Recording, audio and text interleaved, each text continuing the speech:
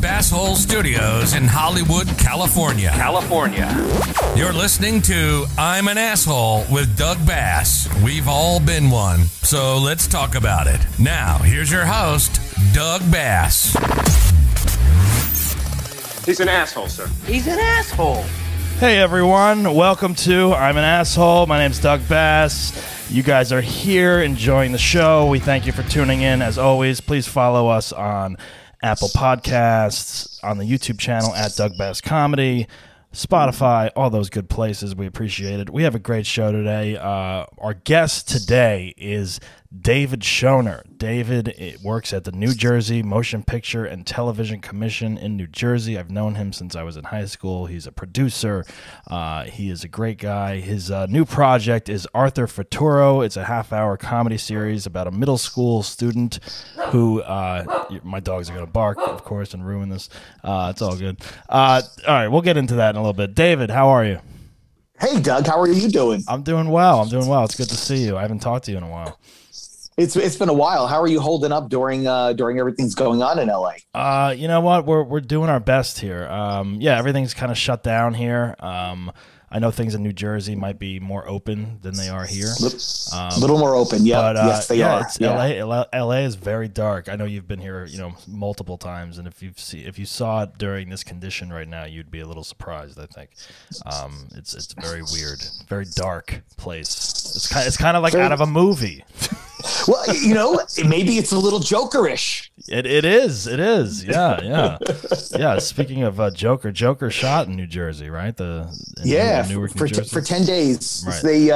They used Newark. They used downtown Newark and created a Gotham City. Right. So you work for the New Jersey Film Commission, which you organize all the shooting of movies, TV, commercial that goes on in the state of New Jersey for the most part. Is that correct? Yes, I am the associate director of the New Jersey Film Commission, and I kind of describe my position as boots on the ground. I'm the moderator, mediator, arbiter that go between film companies and local entities within the state. And the job is just to make stuff happen and facilitate it. Right. It's an important job.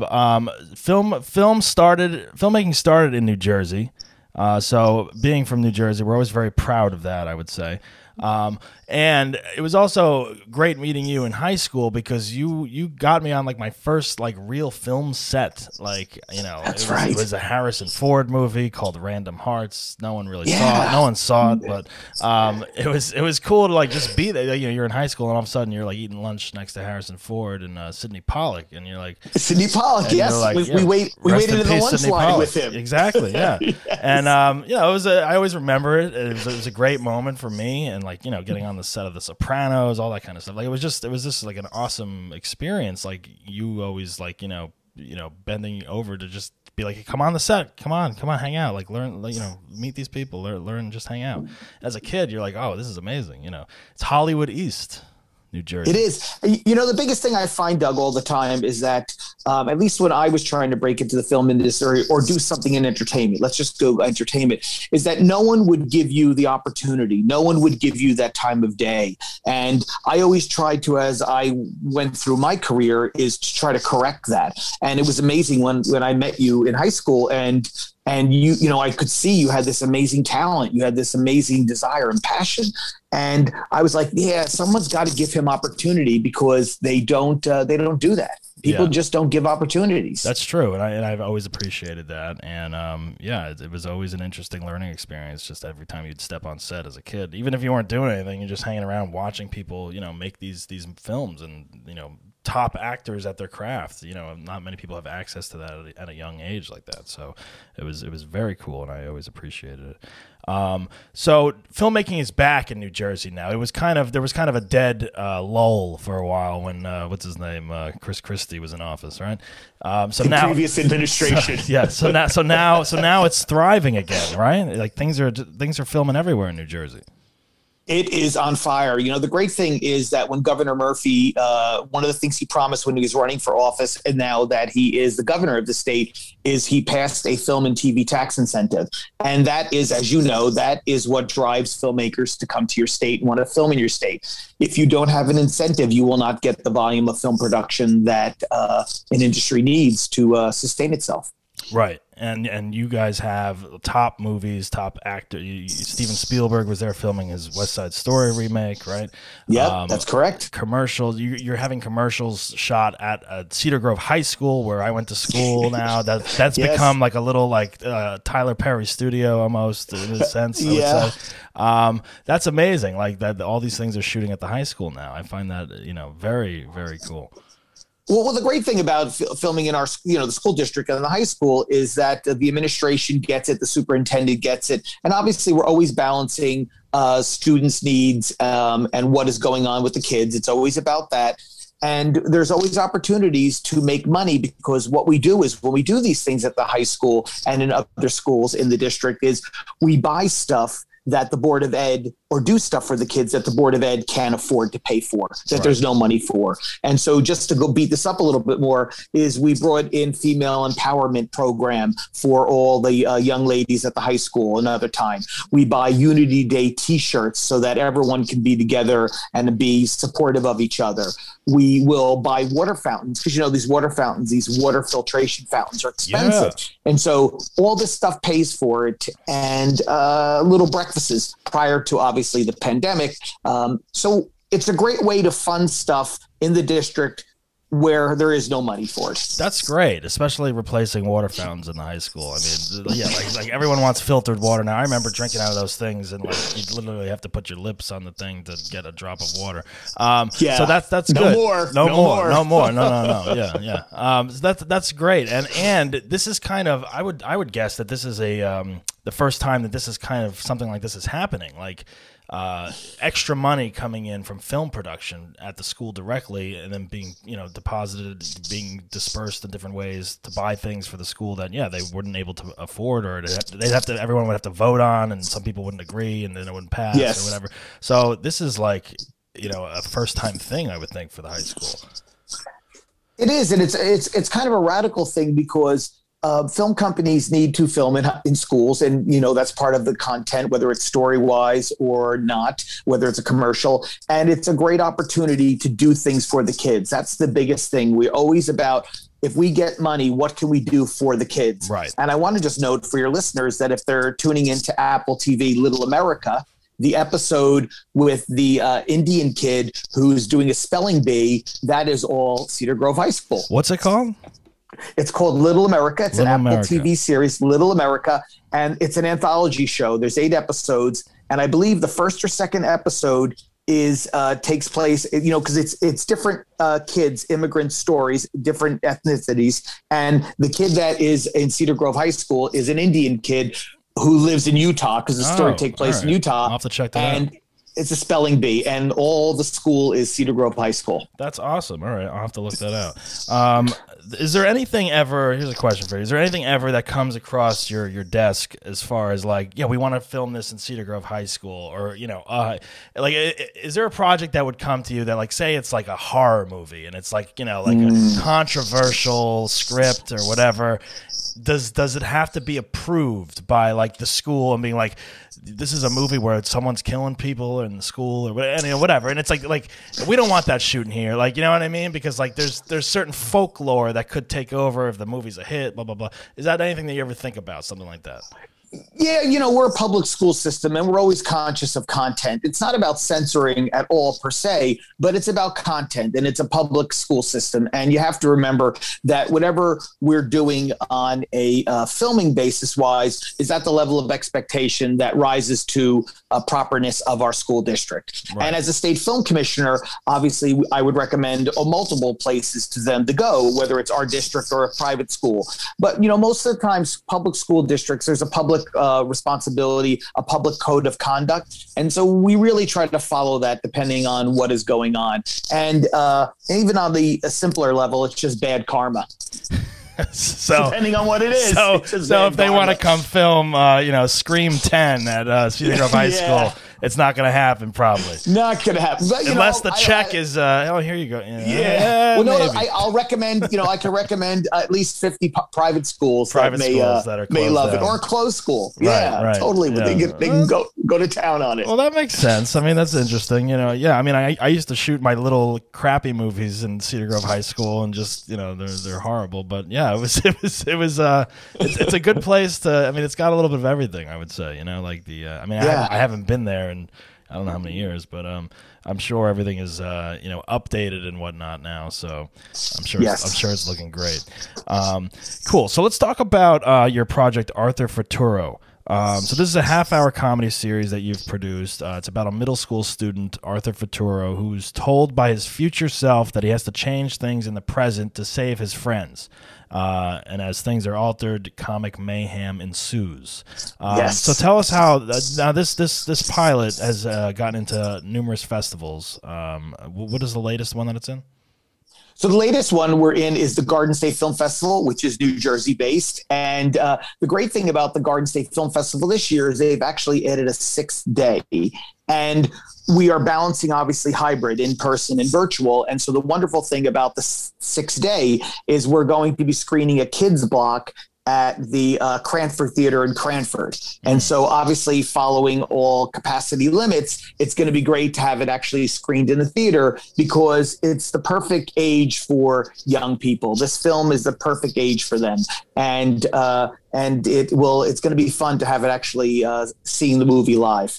Yeah, that's cool. I mean, again, I don't know if my audience is the correct audience for this show per se, but if they have kids, it's definitely something that they might want to put on their radar when it comes out. Have you done live screenings with children, teenagers? Are they loving it when they watch it?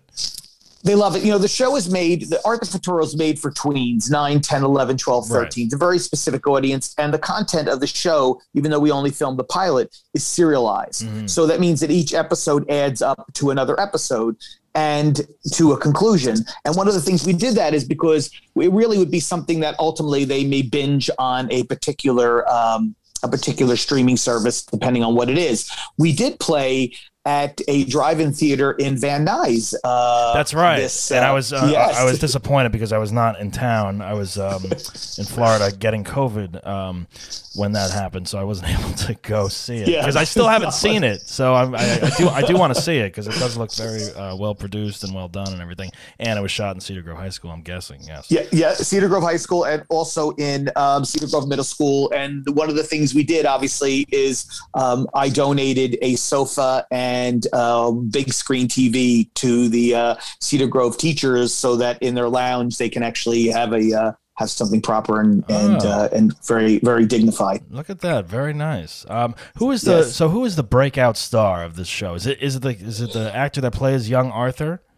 Yeah, he's more or less the breakout. Yeah, he's probably Eric the breakout Ronan. Star. Is that his name? Yes, Eric's talented. This was made 3 years ago because the process is very long and time consuming. So he's an adult now.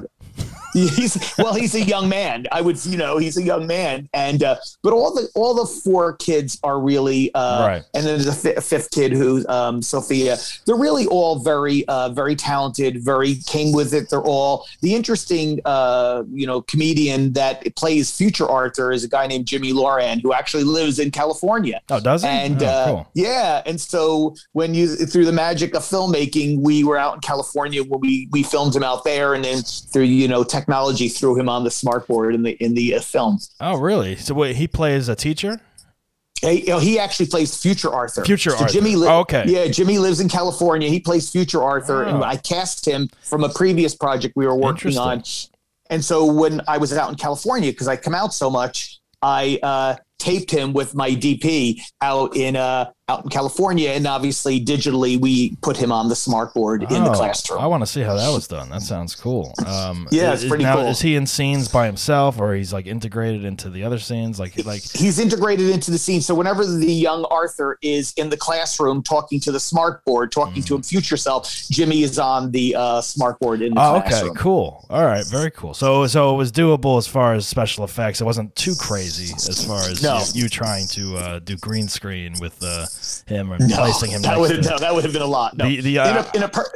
I do love the aspect of this, because it's kind of like, I don't know if it's a time travel kind of sense, but there is the future self that he's talking to. And, yes. I'm a big fan of Back to the Future and any kind of future related stuff. So I like. Well, one of the things we wanted to really convey is that we talk about this all the time as adults.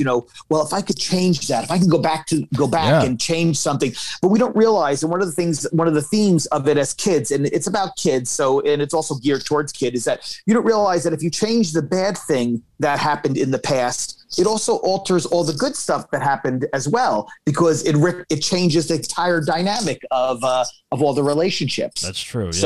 Yeah. So that's kind of one of the themes. It definitely. Now, if this gets picked up, or you guys are obviously talking to people trying to sell this thing. Yes. This gets picked up. They want to go to series with it, whatnot.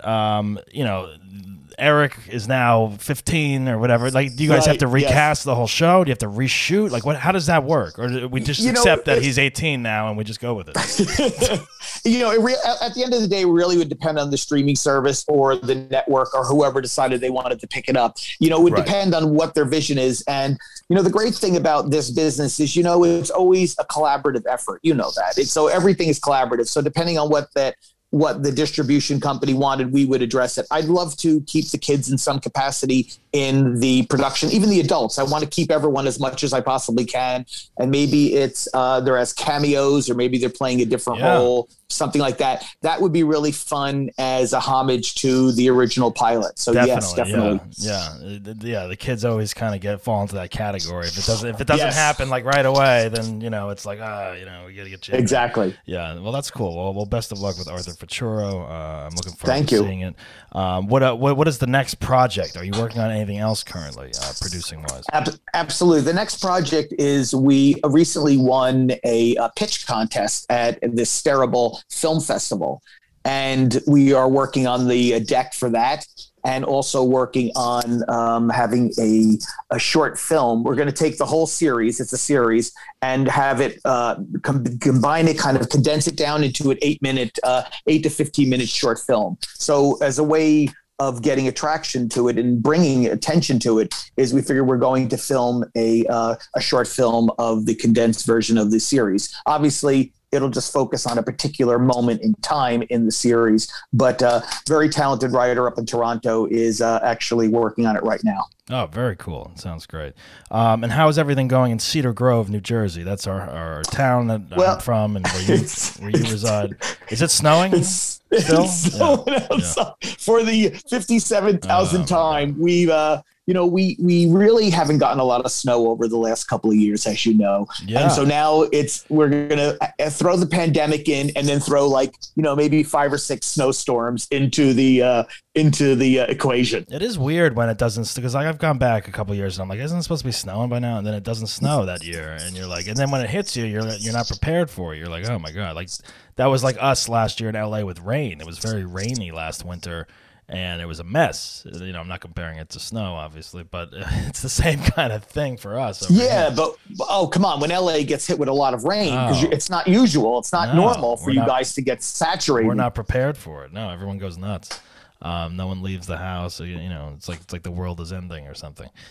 I will tell you, the drive, you're horrific. Your LA drivers, I'm going to get a lot of shit for this. Your LA drivers are horrific in the rain. It's like a complete freak out. Yeah. Well, even like it rained like 2 weeks ago, and I started driving and I put my windshield wipers on. And then I noticed that there was something weird with my windshield wipers, like they were off-centered or something. Like I still got to get them fixed, but I was like, I haven't used these in a year almost. Like I was like, it's like I didn't notice that they were broken, and now like I'm like, I got to get that fixed. And then someone's like, do you really? It's like you use them like 4 times a year, and it's like it's good enough. You got to use them occasionally, Doug. No, I know. Come on. I use them. I use them to clean the thing. Yeah, but like when you put them on for like 20 minutes, 2 seconds. That's when I started noticing. I'm like, these are broken. Like there's something wrong with them. That's what happened.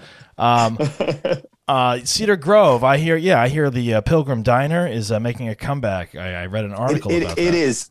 I forget exactly what they're turning it into, but it was vacant for like years. Yeah. I would say 2 or 3 years, and now it's massive construction going on. If people so I'm really don't, excited about if people don't know what the Pilgrim Diner is in Cedar Grove, New Jersey, I would compare it as the Hollywood meetup spot of where deals are happening.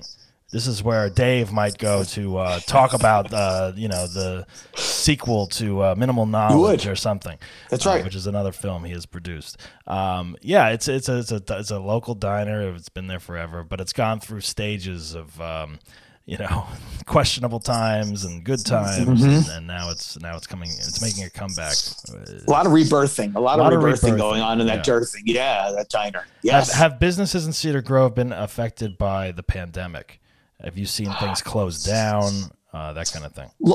Luckily, no one has closed down. The pandemic is rough all over. It was tough here. It's tough all over the country. And I think during the really bad time in March until July, I know that we would try to order out as much as we possibly can within reason. I mean, obviously, things are we know more now than we knew back then, but we were always very careful about stuff. But we would try to order out at least twice a week to support them. So we've been lucky, but I know a lot of other businesses, when you drive around town, not necessarily in town, but you drive on the highway, a lot of other businesses have not been lucky. And in malls out here, it's really sad. The stores that have closed. Yeah. No. Malls were kind of dead before the pandemic, I think, with everyone shopping online, and you almost would go just to be like, oh yeah, let me see what's in a store window for a change. Right. It's a weird premise to a lot of people now, I would think. But I'm hoping everything bounces back to what it should be once this is over. So you want to help out the small businesses for sure. All right, Dave. So this is called the I'm an A-hole podcast. Yes. What I do now is I ask all my guests if there was a time in your life or a moment or a situation you found yourself in that either you were an a-hole, it could be an isolated incident, maybe a chunk of time in your life, maybe someone was one to you and you don't agree, and maybe they thought you were one or you witnessed one, anything along those lines. Do you have a moment that you would like to share with the show? So actually I do. So I was going to a meeting in Hillsborough, New Jersey, which is central Jersey. And I stopped at a nationally chained coffee shop to get some coffee. And so I'm online. It's a pretty long line. And there was a young man who was ahead of me who you could tell was special needs. There was an issue, and I'm not making light of that. Right. And you could tell he was special needs, and he was buying one of those, pressed juices, those pressed juices things. And he didn't have enough money. He only had, I forget what the amount was, and he wanted to buy it. And the woman behind the counter was, saying you don't have enough money, was not selling it to him. And it was very obvious there was an issue. And so I was just like, just give him the juice, right, or just throw the money in or take it out of the tip jar. And we're going back and forth a little bit. I was being calm, and that the clerk was like, no, I'm not doing that.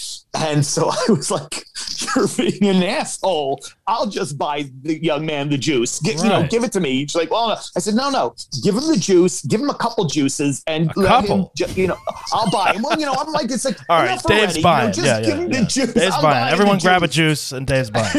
All right. So that clerk was an asshole, and I bought the juice for the young man because obviously you just shouldn't just give it to him. How much short are we talking here? Do you know how much short?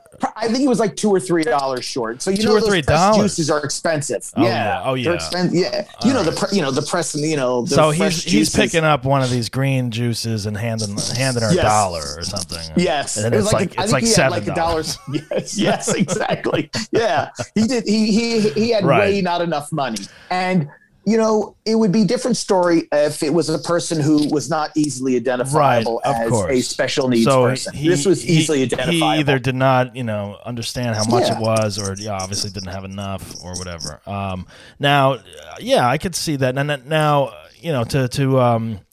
to take her side for a moment, Yep. it's her job. She's maybe not a She's not a manager per se. Yeah, fair enough. So do you think she's thinking I might be fired if I throw in $5 and the drawer is short or whatever? We only have $5 in the tip jar. It's already noon, and I'm out of here in an hour. I didn't make any money now. So it's she's probably and back then she was probably making whatever maybe minimum wage, maybe a little bit more. Right. It wasn't going through my brain, but I maybe everyone behind the counter should chip in $1 each and let this. Yes. Poor guy, at this point, there's a line, and yes. Everyone here can afford it. There was a line. It was a commotion. Like she was bringing a commotion to it, but obviously we are not moving as fast as we should be moving, and also it was very slow. Yeah. Well, yeah, I agree. I definitely have purchased it's like I've been in line at a McDonald's or something like that, and there's a homeless person behind me, and I'm just I'm like, what do you want? And buy him a burger or whatever. That kind of. And I will tell you, Doug. Also, I've done I'll be outside someplace, whether it's a convenience store or something like that, and somebody's asking me for money, and I'm like, well, I'm not going to give you money. Is there something you want? Yes, I'd like a cup of coffee or a sandwich. Absolutely, come on in. I agree. I will buy it for you. Not a problem. I don't want to give you money. Yeah, I agree with doing that. I don't like giving them money, but buying a sandwich or something like that. But here in LA, you buy them a sandwich, and then they're like, "Oh, is this gluten or is this?" They get very picky with what you're buying, and it's like, you want it or not. Yes. Like, or you are at a McDonald's, organic. You know what they have here. Yes. Or is it organic? Is it organic? Yeah. Can I get the combo with it? Come on, man. All right. Well, you remember when McDonald's, when they used to have the hot and cold, the hot stayed hot, the cold stayed cold, and you would push it together. Yeah. Well, it's interesting. Yeah. Cause it's like, you don't want to hold up the line, and, it could have been the barista's first day, or who knows, a lot, it could have been a lot of factors. And that's why I'm almost hesitant that, but there's a lot of issues. It's good that you didn't cause a commotion over it. You just handled it. And, you took care of the situation. You got the line moving. You got the young man his juice.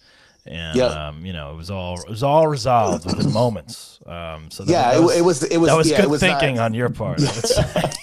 Yeah, and why not? Feel good for the day. Do the right thing. Pay it forward, because at some point you may need it paid forward. Exactly, and that is it's a very specific kind of asshole story, I would say, because you are thinking that the barista is being a little bit of one, and you almost don't want to create other assholes from showing up, because there is going to be that guy in the line, 2 people behind you that's like, hurry up, come on, I'm late, and now he's an asshole because of this whole, so it's like it kind of multiplies. Like if people are rushing, it's a morning kind of thing. People are waiting to get their coffee and whatnot.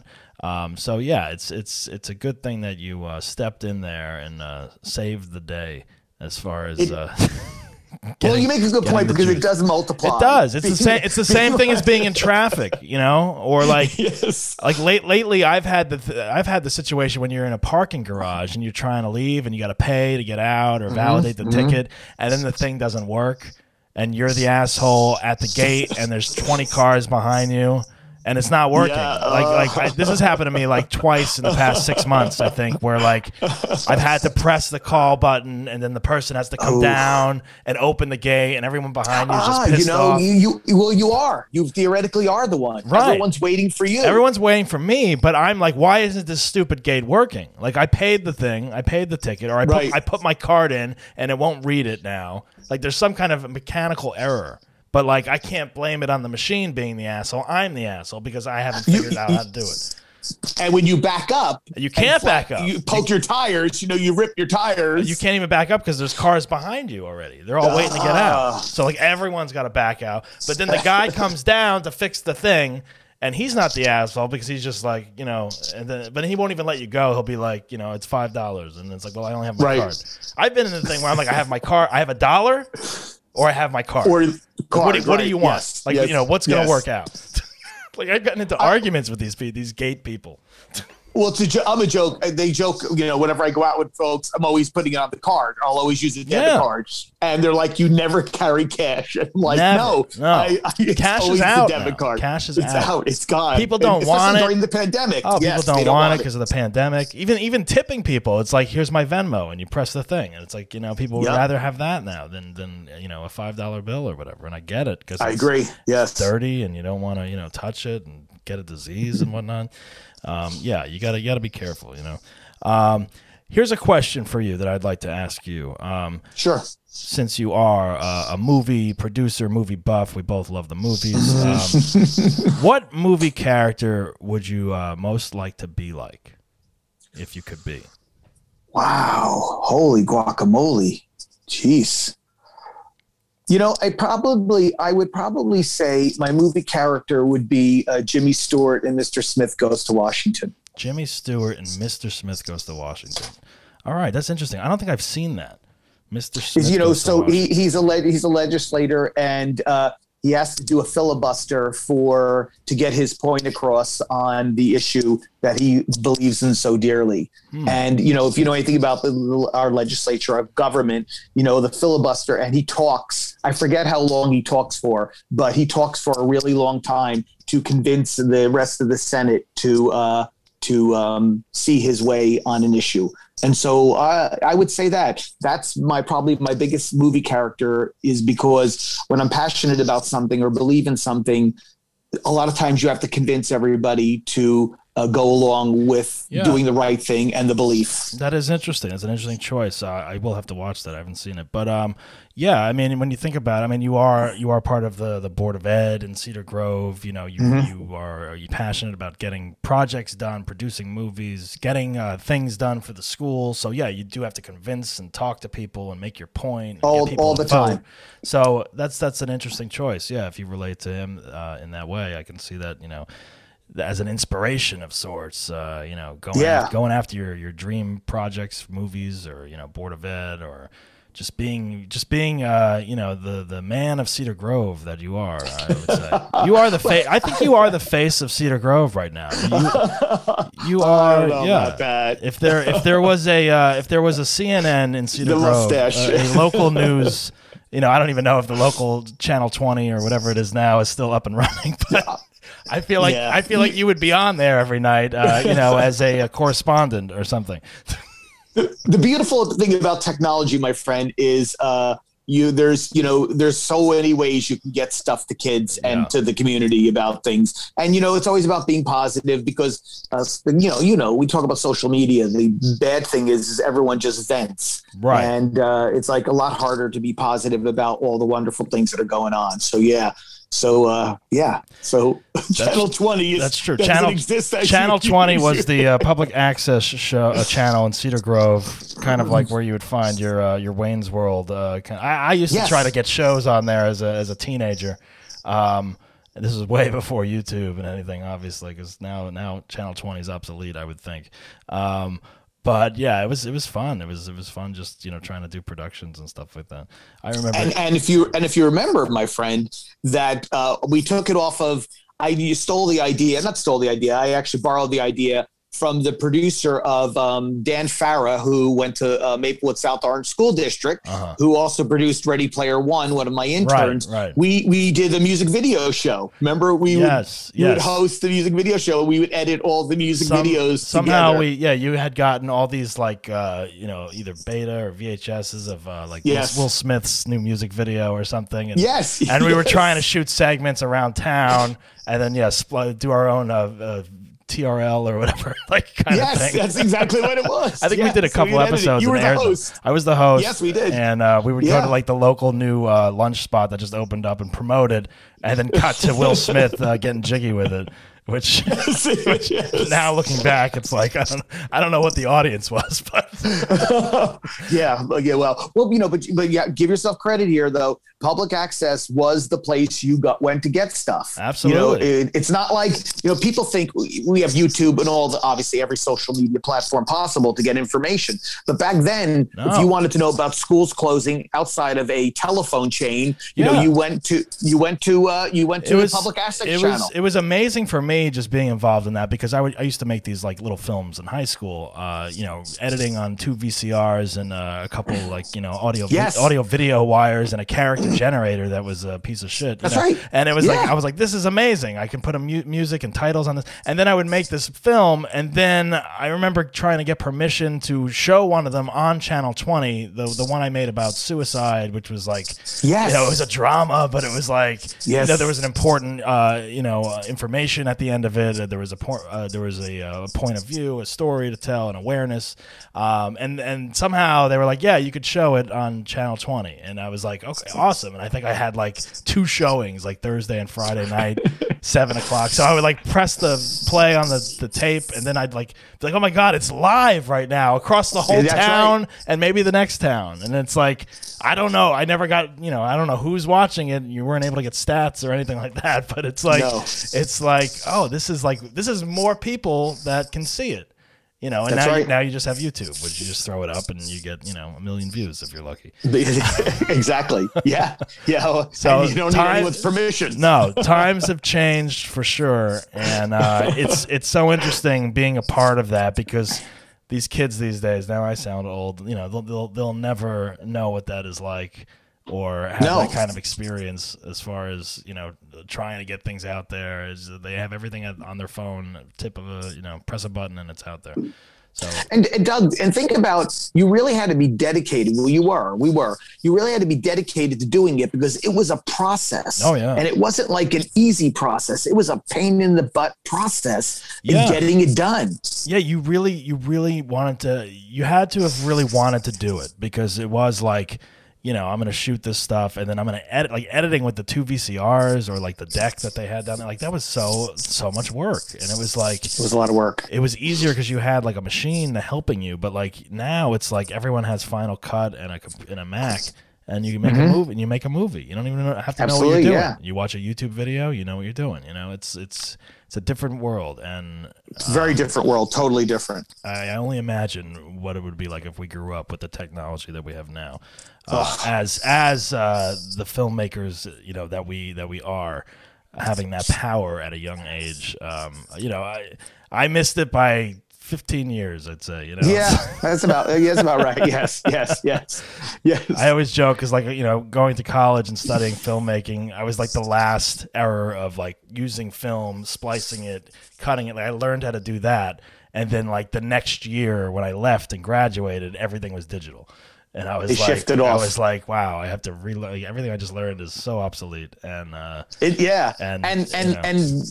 and you know, while we love film and stuff like that, but it's the how you make movies is, you know, the technology of it is radically shifted. If you want to splice and cut things together, you're doing it as a hobby these days.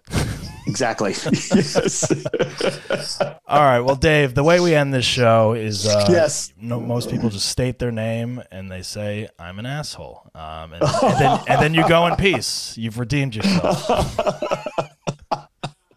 Everyone does it. Everyone does it. It's all in jest. I know. Okay. My name is David Schoner, and I'm an asshole.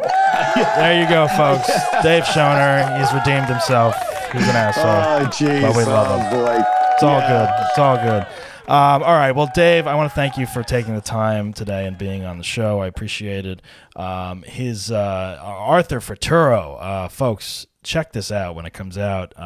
If you have kids, you're going to want to sit them down and watch it. It's going to be a lot of fun.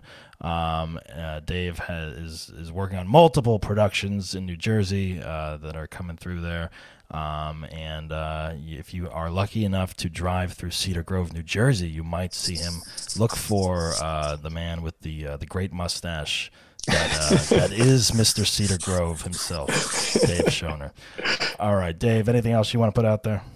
No, where can people follow you on social media? Are you on there? So they can follow. I'm on Twitter, DWSCHONER on Twitter, and on Instagram, I'm Jersey Movie Man. So Jersey with a Z. So there you go. Jersey there you go. Jersey with a Z. Yeah. That's what I used too when I had named my Jerseyite productions back in the day. Yeah, just like let's make it a little different. Yeah, there you go. You gotta stand out. You know what I mean? Yeah, agreed. All right. Well, Dave Schoner, thanks for coming on. Folks, make sure you follow us on Apple Podcasts. The YouTube channel is at Doug Bass Comedy. And follow us on Instagram at Asshole Podcast and at Doug Bass Comedy. Remember, folks, don't be an a-hole. But if you are, talk about it and laugh about it. My name's Doug Bass. Dave Schoner has been with us today. We will see you next time. Thanks for tuning in, everyone. Bye.